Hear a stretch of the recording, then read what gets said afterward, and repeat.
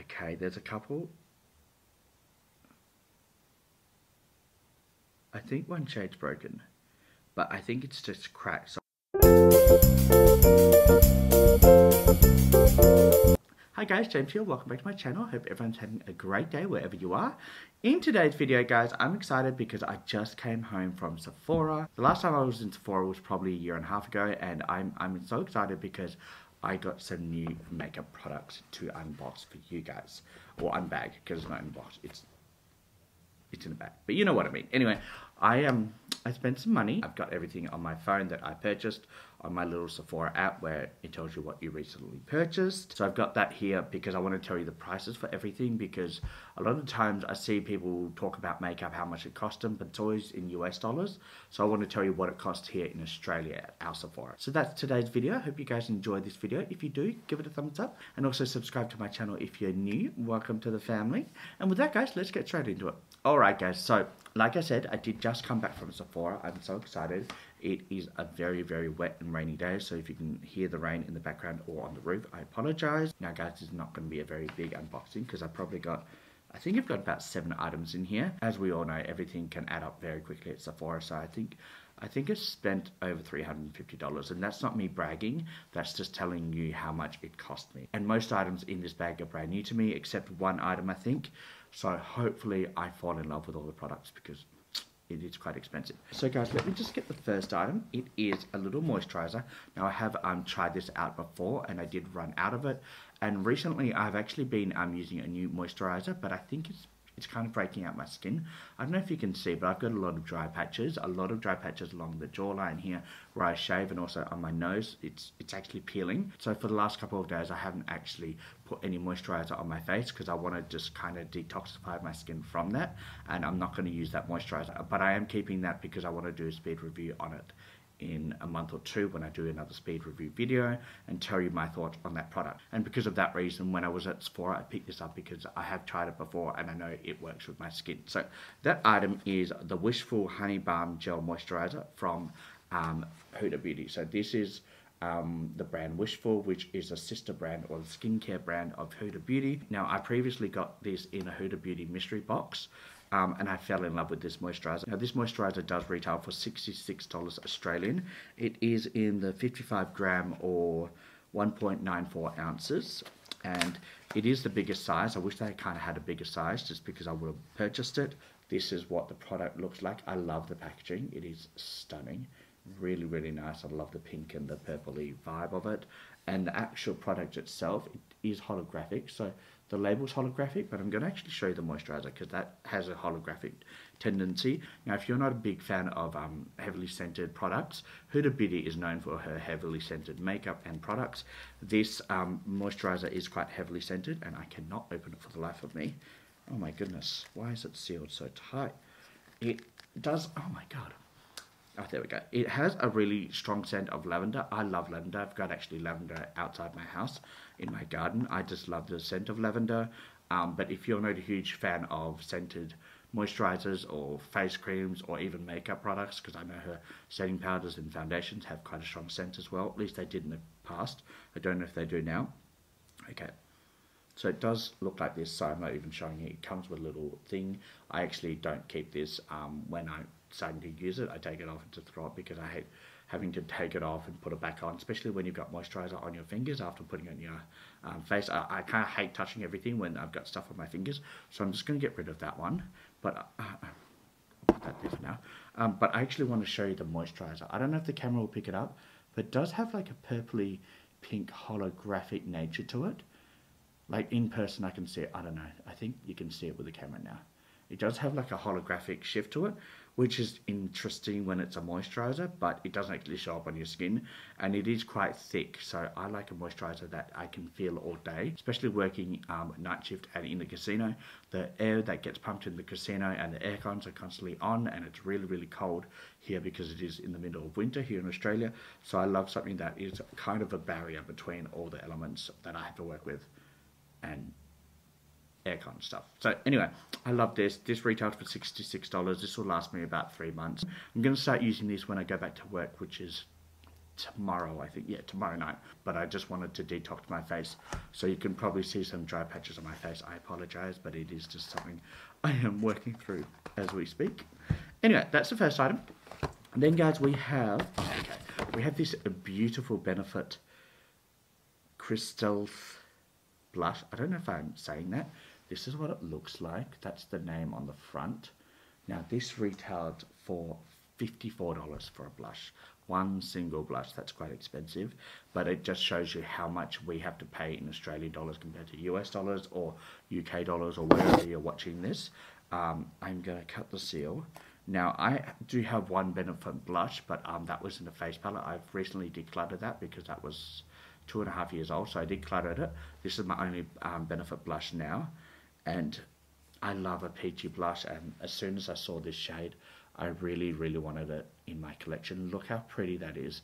I'm not going to swatch it because I'm going to use this in an upcoming video, but it's the prettiest shade that I have seen in a blush for a long time. And that's why I had to pick it up. The next item we have a liner. Now this is a Sephora liner. Now I picked this up because I love the color of it. It's so pretty. It's metallic. Now this retailed for $18 Australian, which is very fair. That's what I would expect to pay for a drugstore liner at Chemist Warehouse or Priceline. I'm going to just get this plastic off quickly, and then I'll come back and I'll swatch it for you. Alright guys, I am back, and this is in the shade Peacock Blue, and I did swatch this in store. It is the prettiest little pencil. It is a pencil liner, so you do have to sharpen it, and I do have a sharpener luckily. Oh, this is just the prettiest blue. I do have a blue similar to this, but that's quite old, and I was really excited to try this. I've never actually tried anything from the Sephora actual line from Sephora, so I wanted to pick this up and try it and see if it actually lasted my waterline. When I was in the store, I did swatch it. I actually swatched a couple of shades. Then I did get some of their makeup remover with the tissue and try to get it off, and I couldn't get it off. It took me about 5 minutes of scrubbing on the back of my hand with a micellar water to get it off. So I did put this in my basket to try because I do love a liner that lasts on my waterline because that's where I mainly use it. The next item we have is another Sephora little purchase.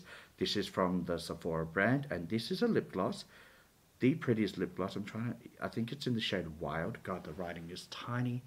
Look at that iridescent pink purple lip gloss. You know I love lip glosses, and you know I love the shade purple, and I always use these types of lip glosses, so I wanted to try it for myself. Now the one in Sephora, you could test it, not on your lips, but on the back of your hand. But I have seen people put things on their lips in testers, and I didn't want to put it on the back of my hand. I was like, no. So I don't actually know what the formula is like. So we are going to try it now. But before I forget, this was $22. My lips are very dry, but oh my god, that is stunning. This shade reminds me of my Makeup Revolution Shimmer Bomb one. Oh my god, look how pretty that is. I didn't really apply it the best, but we're going to zoom in. Don't mind the texture on my face or the dry patches or the dryness on my lip. But I just wanted to zoom in to show you the high shine on that. That is stunning. Oh my god, I love that. I love the shade. I love the glitter. I love glitter glosses. They're my favorite. Let me zoom you back out. Oh, wrong way. There we go. I absolutely love that shade. I am definitely going to be using that in my next couple of days with the makeup look I have in mind. I'm actually really happy with the formula as well. It's not sticky, it's very comfortable, so that's nice. The next item we have, actually the last two items I think we have, okay, so there was only 6 items, not 7, but the last two items were the most expensive items. So we have 2 eyeshadow palettes. I'm going to show you the first one, which is the Cosmo Anastasia Beverly Hills palette. I couldn't speak then, sorry. This is what the unicarton looks like. Very, very pretty packaging. Now, I haven't had the most luck with the Anastasia Beverly Hills eyeshadow palettes. I think I purchased 2 and I've decluttered them. But I did swatch this in store last week. And I also swatched the other palette last week as well. And because of those swatches, I had to get these palettes. I love foiled shimmer buttery like shimmers. They're my favorite. I didn't swatch the mattes because you can't really judge a matte, you can't really judge an eyeshadow palette on a matte swatch, but shimmers you can, in my opinion. So I did swatch the shimmers and I fell in love with it. And this palette actually retailed for $87 Australian, so quite expensive. I really hope it's not broken because I'd be really upset. Let's see it. Okay. The packaging is stunning. It is like a cardboard matte, so I don't know how clean I can keep the outside of it. Oh my god, it feels so nice. It does have a 12 months expiry date. It is vegan, cruelty free, and it is ice safe as well. And let's look at it. Okay, none of the shades are broken, which is great. This is what it looks like. It does come with a little sleeve, so I'm going to take that off. I'm not going to swatch anything in this video, just because I want to save that for the actual eyeshadow tutorial that I have planned with this. But look at those shimmers. Stunning. So in the store I swatched 1, 2, 3, and basically every shimmer, but these 3 are the ones that sold it for me. I love like a blue eyeshadow shimmer. I love a pink eyeshadow shimmer. That pink shade here is Supernova. The blue one is Super Cluster, and then this one here is Quasha. Okay, I don't know if I'm saying that right, but I love that. And then it does have this. I actually thought this was a shimmer when it first launched, but it's actually a matte with glitter reflexes that have like light pink and gold and deep pink and some purple, I think, from what I can see. So that's an interesting shade. Now, for the last 6 months, I haven't actually purchased anything luxury, like eyeshadow palette wise. I always watch makeup tutorials and I try and swatch them when I can before I purchase them, because I've had so many expensive eyeshadow palettes like Pat McGrath, which are $210, $12 here in Australian dollars, and they just didn't perform. I didn't like them, so I ended up throwing them away, and that's a lot of money. So now I actually watch a ton of reviews, and when this palette launched, I probably watched 100 makeup tutorials of people reviewing this palette. So I did watch a whole lot of my friends review this palette, Nicole, Ali Dawson, and a lot of other YouTubers that I follow, and they had really good positive things to say about it. My friend Nicole actually FaceTimed her and we talked about it as well, because she purchased it and she has done a video. So I will link Ali Dawson's video, and I'll also link Nicole's video down below if you're interested to see how they found this palette. But very excited about this palette, and again, $87. It's a little expensive, but hopefully it works. And then lastly, guys, we have a Natasha Denona palette, and this is the Yucca palette. Now, when this came out, I fell in love with it. I love greens and yellow toned eyeshadows, so this palette was just something that I really wanted to see in person before I purchased it, because I have actually purchased a Natasha Denona palette in the past, which was a Circo Loco palette, and that palette was $210, I think, from memory. And I only got to use it once or twice, and then I think I accidentally threw it in the bin. I was doing an eyeshadow declutter video, and I put all the palettes in the box, and I think I mixed some of the palettes I was keeping, like the Natasha Denona palette, and then some of my other high-end palettes, and threw them all away with the declutter palettes. And I didn't realize that until like 2 or 3 months later when I went to look for that palette to do a makeup tutorial. It was gone. So I don't have that palette anymore. I literally threw $210 plus palette away when I wanted to keep it. So I was very upset with myself. So currently this is the only Natasha Denona palette that I own. The packaging is so nice. Again, this is like a matte, I don't know, like a matte plastic, which is just another palette that's going to get messy in my collection. I know it, but it's stunning, and I do like that you can actually individually pop each of these shades out and replace them. I think you can buy individual shades to replace ones that you hit pan with. I think that's the idea of this palette. And on the back it does say it has a 24-month expiry date on it. It doesn't say if it's cruelty or vegan free. Is Natasha Denona cruelty or vegan free? It doesn't have it on the packaging at all. It doesn't have the little bunny or any of that stuff on it. I don't know. Anyway, this palette retails for $112 Australian. Let's see if all the shades are intact and not broken. I sometimes do open the palettes in store to make sure that I'm not buying something that's broken. Okay, there's a couple. I think one shade's broken, but I think it's just cracked, so I can press it back in. Okay, one shade is broken, but it's this one in the corner here, which is the shade Plantasia. Plantasia? Plantasia. I don't know if I'm saying that right. I'll just put it up on the screen. but it is cracked. I can see like on the top is cracked and it's going underneath, so I feel like if I actually put it up for you, it's gonna fall out. But anyway, this is a really, really pretty palette. Stunning. It's got green, yellowy, like mustard tones and everything like that. So I'm very excited about it. It does have 15 shades for $112. It's quite expensive. It does have a very good like weight to it and does feel luxury, and the packaging is stunning. Now, when this palette came out, I watched a ton of reviews. I watched Ali Dawson review it, Teresa's Not Dead review it, Heather Austin, and a whole lot of other YouTubers. So I probably watched 50 plus makeup tutorials using this palette, and a lot of those YouTubers actually do 2 or 3 looks in those videos. I was very, very happy with what I saw. That's what it looks like. Really, really pretty.